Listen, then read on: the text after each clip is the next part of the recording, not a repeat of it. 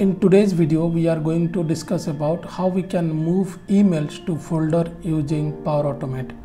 Let us say you are using Outlook and you want to send some emails to another folder. Let's say the emails you can filter based on the subject line, or let's say you want to send emails to a folder which are received before, let's say 15 days, 20 days.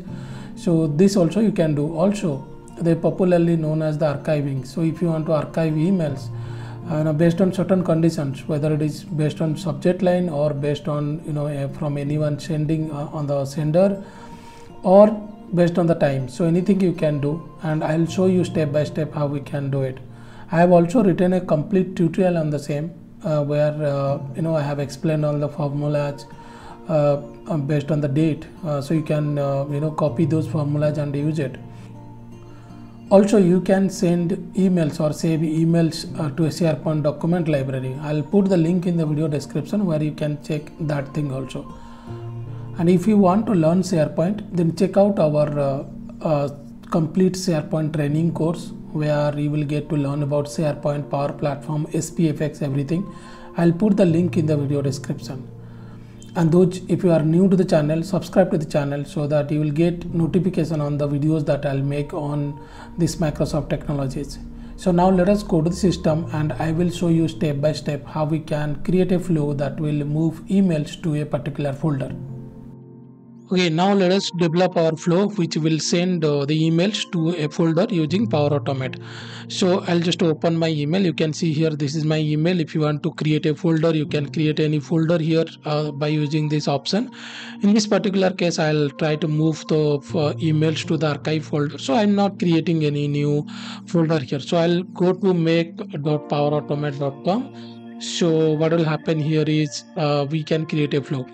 Now, if you want to make this an automated process, like for example, you want this to be regularly run it so that it will take your emails and then it will, put in the archive folder. You can create a scheduled flow, like every day you can run it and then that will, send your emails to the folder.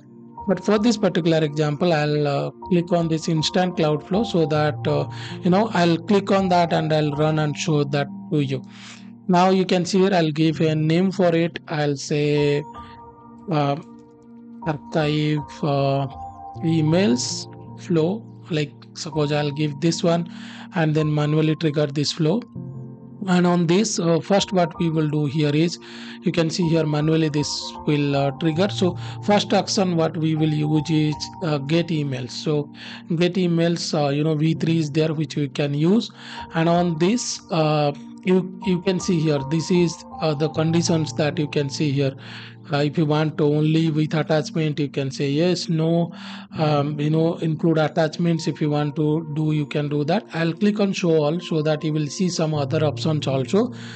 And on this, if you can see here, subject filter is there. Now on this you can see here there is a subject line as text. We will see whether this is working or not. So I just put the subject filter as text, so it will get all the emails from our email list. And then so next what we will do is I will click on this this icon, add an action, and here there is a flow action is called move email. You can see here move email. You can see here move email v2 is there. So this is basically the flow action which will move the emails, whatever will get it from here to the folder. Like I'll you can see here, I will take the message ID and the folder, like to which folder you want to move. In this case, if you'll see here, I want to move it to the archive folder, so I choose this one, right? So and next what I will do here is I will save this flow and I'll go back. Once the flow saved successfully, I'll go back and in the my flow you can see this. Okay, so here you can see this is the archive email flow. You can click on this this icon to run this flow. So you can see here it is, then click on continue and then run the flow.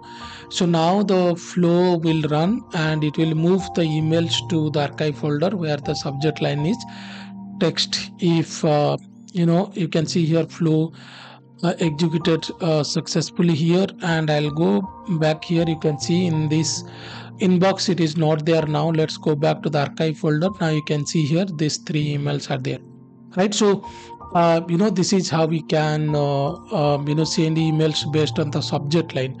Now there are other also. Let me just click on edit, and I'll show you a couple of methods here. For example, you will get these formulas in the article that I was talking about, so I'll put the link in the video description so that you can get these formulas. In this, if you'll see here, if you want to get or if you want to send the emails which are received from last 2 days or from last 2 months, there are different ways to get it. So get past time you can use, start of the month you can use, so that from start month it will take the last 2 months. So this is basically that we have done here. Now on this, let's say I will put let's say 20 days, let me put that, and we will try to use this formula. So here get emails, basically we are going to use it. I don't think there will be a subject filter it is required now, and but what we will I'll click on show all, and then there will be a filter criteria where you can use here the source query. So in the source query, basically we need to write this formula.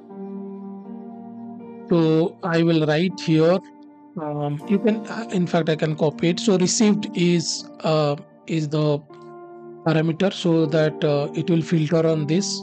Sorry, so it will not take this way. You can go to the function and you type it here, so and then click on add, so it will take this way, right? So now I will save this. So if you'll see here, now it should not be inside this. Okay, so this should be fine. Okay, so now I'll save this flow. Hopefully the error will not come.